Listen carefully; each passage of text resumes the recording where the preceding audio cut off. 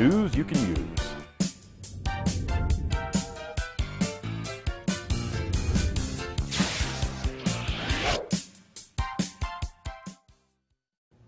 Welcome to The Scoop. Tonight we're going to be talking about the HPV vaccine. I'm Louise Thompson from Tampa Bay Community Network, and with me tonight is Margaret Ewen from the State of Florida Department of Health. Welcome, Margaret. I'm glad you could be with us. First of all, HPV, we've certainly seen the commercials. I think there's been 1 million of them. What does HPV stand for? The human papillomavirus. Okay, so we're just going to call it HPV from HPV. this time. What is that virus? Well, it's a virus that you can get. It's common amongst sexual activity. That there are about 40 types of the HPV virus, and about 20 million people in the United States are affected. We have about 6.2 million more that can get infected with the HPV virus each year. Is that just because if 20 million have it, they will pass it on? Is that what you mean? Well, or? It is a virus, and it can be passed on from sexual activity. It has to be skin to skin. I know that there's about 40 types of it, and there's about 20 million people in the United States that have it, and they're assuming that about 6.2 million more will also be infected each year. What are the symptoms of it? There are no symptoms, unfortunately.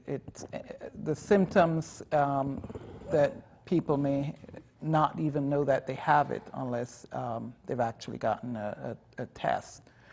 Really, there's no symptoms, but it can cause things like warts, genital warts. Later on can go into cervical cancer, and that's why. But you could be symptom-free until can be something like that happened. Yes, you may not have any symptoms of it unless you had the genital warts that you might experience that. It can also just go away on its own. You can get it, but in some cases that it goes away on its own. There's no treatment. As you know, viruses usually either they go away on their own or there's no treatment per se for HPV. Do doctors perform tests to see if you have the virus? For example, if you're having a gynecological exam, do they check for it? Yes. Is it, they do at that time? That's something that you would want, women should ask their doctors when they're getting a pap smear, that yes, they do want to get checked for HPV. Do men get HPV too? Men get HPV, they're asymptomatic. They can pass it on to women. Well, can they get cancer too? There's no evidence that they actually get, because it's a cervical cancer, which it's in the women. So the men can pass it on, but no. And so there's no effect for them to have it, you mean? Right. Really? Yes, that anybody knows about? That we know of, yes. Okay. All right. So HPV, since it does cause cervical cancer, it's one of a number of causes of cervical cancers, right? Yes, it is. It's the most common, though. There's about, let's say, there's about 70% of these human papillomavirus people who have that go on to have cervical cancer. 70% of women who have that virus. So not only can it not be cured, can it be stopped? If you recognize that you have it, is there some way of treatment that abates it so that it doesn't? Well, the treatments would be the things that it causes, like genital warts. So you would treat the symptoms? Yes. But okay, but if it's gone into cervical cancer at that point? You're treating the cervical cancer. Okay. All right, so, and so for this reason, we now have a vaccine, I guess. The first cancer vaccine, cancer prevention vaccine. Oh, I didn't even think about that. The first of all types of cancers, this is the That there one is a that... vaccine that can prevent this type of cancer. And we've seen a lot of advertisements for the drugs that are available, and tell me about how this vaccine works. It prevents... It prevents cervical cancer. It prevents the HPV. It doesn't prevent It cervical doesn't cancer. prevent, well, it prevents HPV that leads to cervical cancer.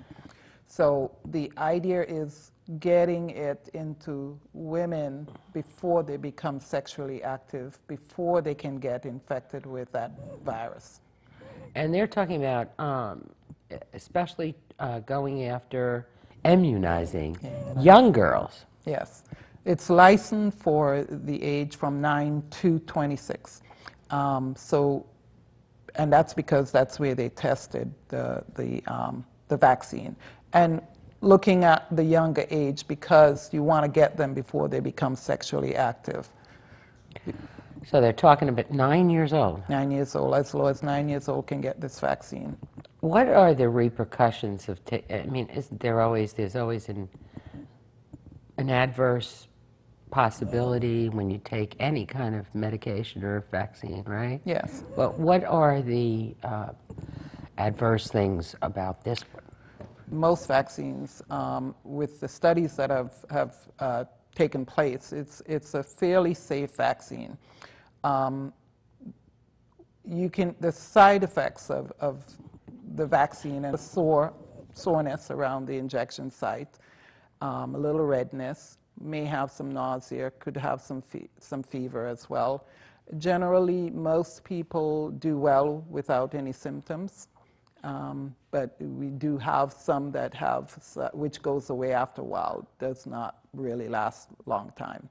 Now, this has been on the market about a year. It's been on the market a little over a year, yes. How many people have been, do you know?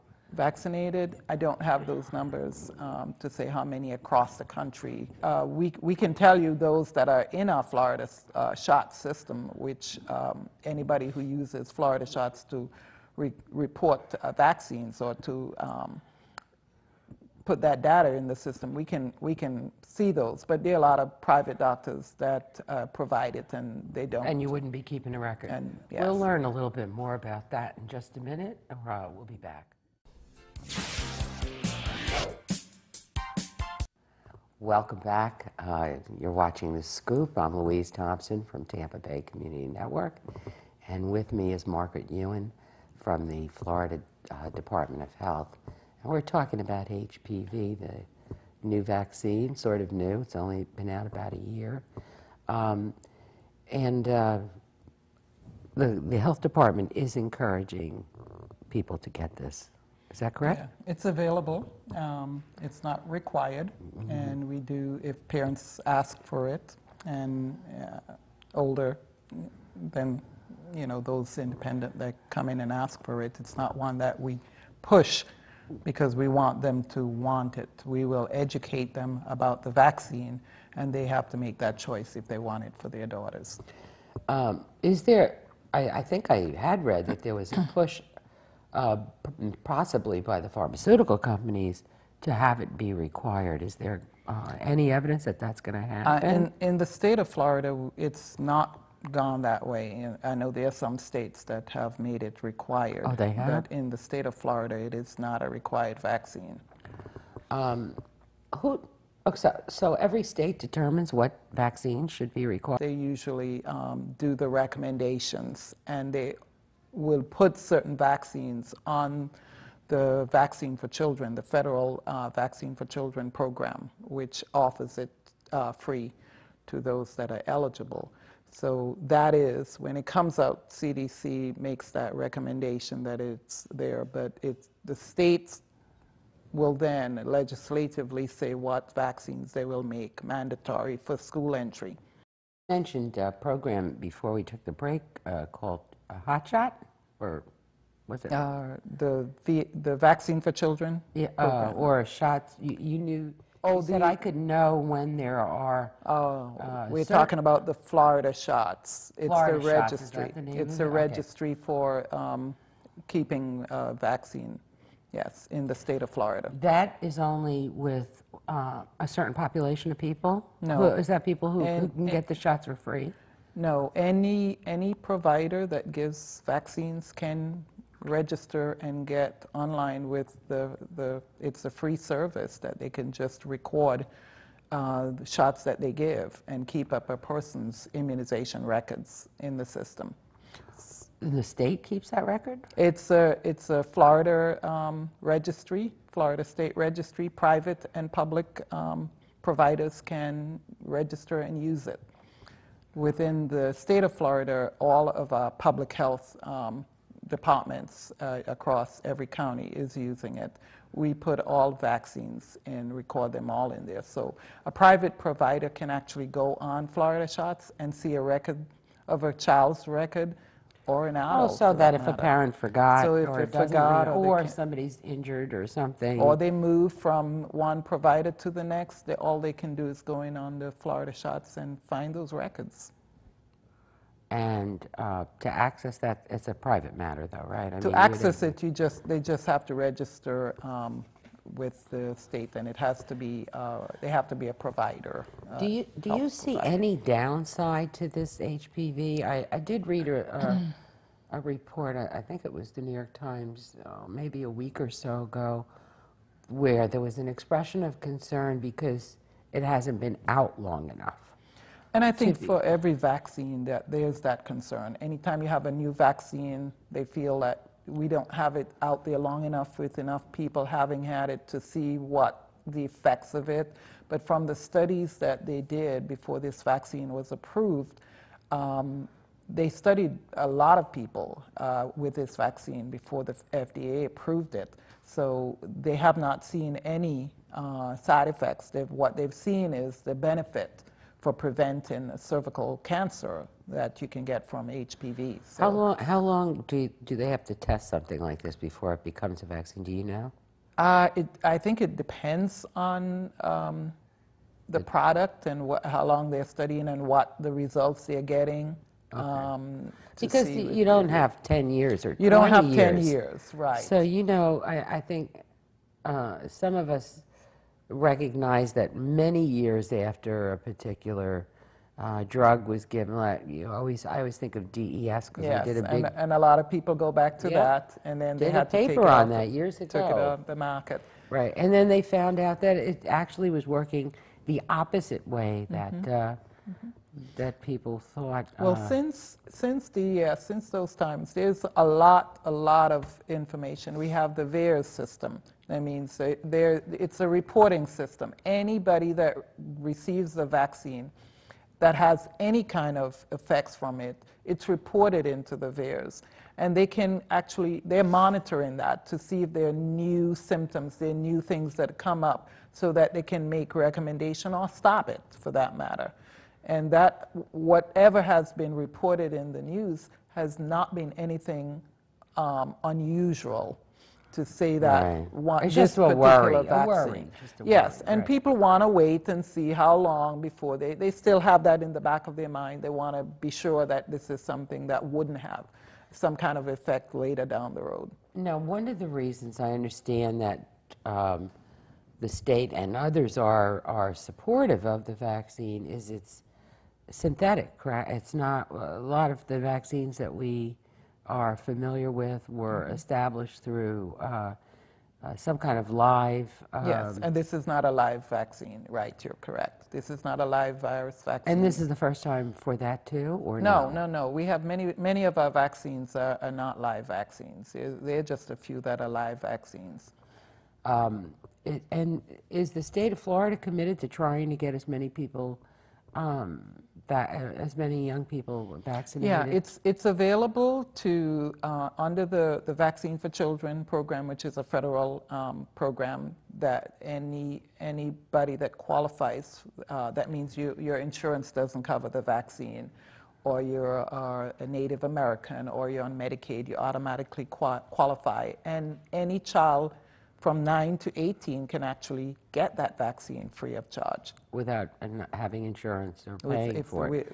So exactly. how would they do that? They would go to their local They Department of can Health? go to the health department, or there are private doctors that also carry the vaccine for children. And they'll make it vaccines. available for them? And they make it then available they wouldn't have for to them. make, okay. And they wouldn't have. The cost of the vaccine can be costly to, people to fork out $129 per shot. Is that it's right? a series of 3 shots, yes. My goodness.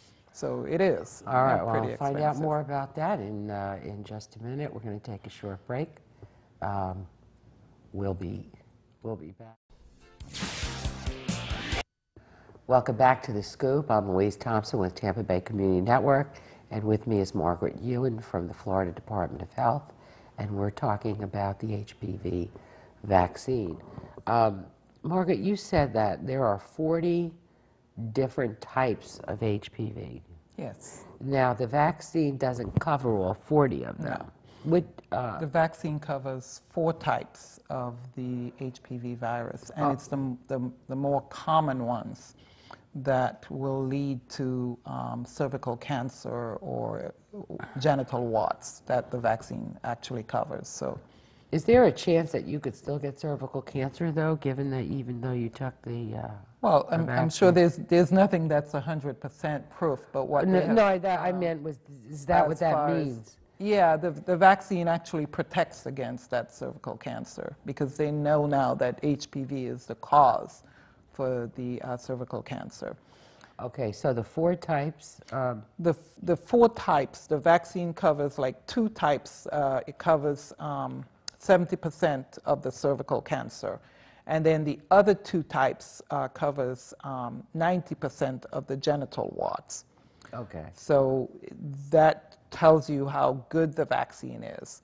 And part of the reason why they want to give it to girls before they even get any infection where they can be in contact with the virus at all. That means before they become sexually active, before their first sexual contact, you can actually protect them 100% from this virus if they get it before that. Now, we do say that even if a person has become sexually active, it's still good to go ahead and get the vaccine because you don't know which types of the HPV virus they may have been in contact with, and it can still give them some protection. Especially if they didn't become exposed to those that really 4 can that lead. you're talking about. Exactly. And those 4 are the most prevalent Are the in most leading prevalent. to cervical cancer. Correct. How does one avoid the whole, besides abstinence, do condoms protect one against this kind of virus, or? Well, condoms is a barrier, and condoms can provide some protection, but we know how condoms are not 100%.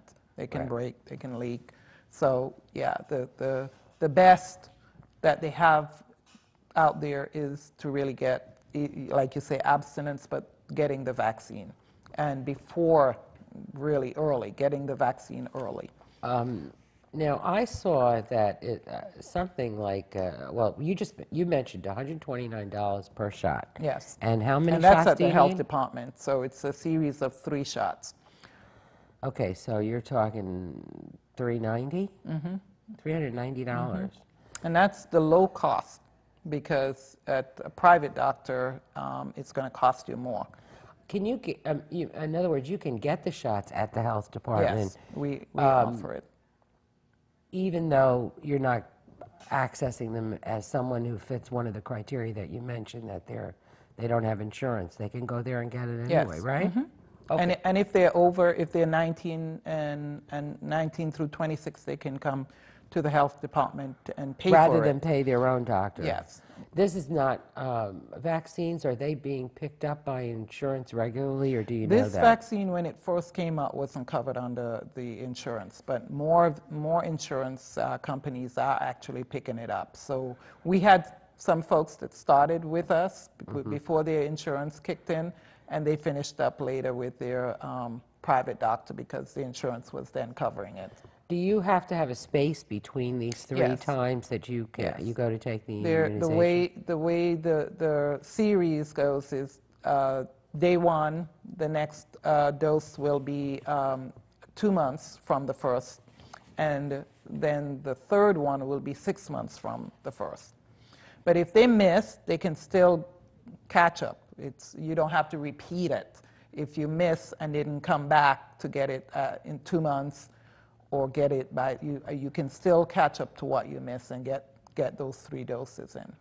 Do they foresee anything like we're seeing recently with the lasting effects of particular vaccines, where maybe you'd have to come back Really, in?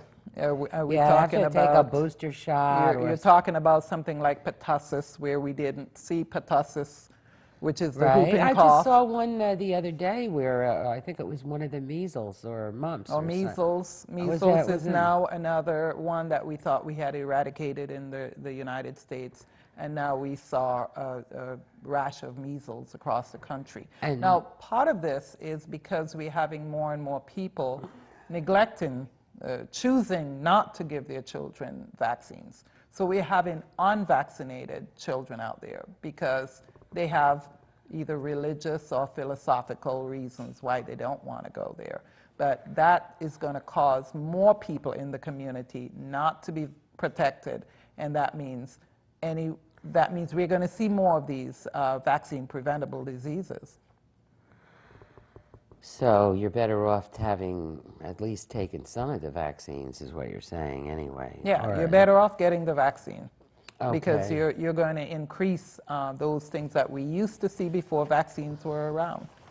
What do you think lies ahead with HPV? Well, what they're working on now is looking at the older women beyond the 26, and the other is looking at males, how they can actually get. That's what a lot of people are saying. If the women can get it from the male, shouldn't we be vaccinating the male? Well, they never studied the male yet. They needed to get this first study done and get those that are at risk to get cervical cancer protected. And now they're doing studies to look at the older women and then the males. So we should be hearing more about that coming up. Or this type of vaccine's only working on younger kids. Is that younger people? That's not really the case. It's because that's who they studied. They wanted to study, younger women who would not have been, gotten the virus yet, and get that vaccine out there. So now they're doing. We're running out of older. time here. Well, I hope everyone checks out the websites we'll have listed, and we'll see you next time. Thank you for joining us.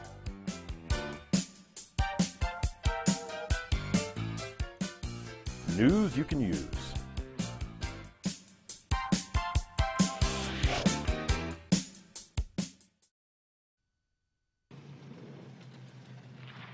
The people of this town almost built these kids a community center, but almost was as far as they got.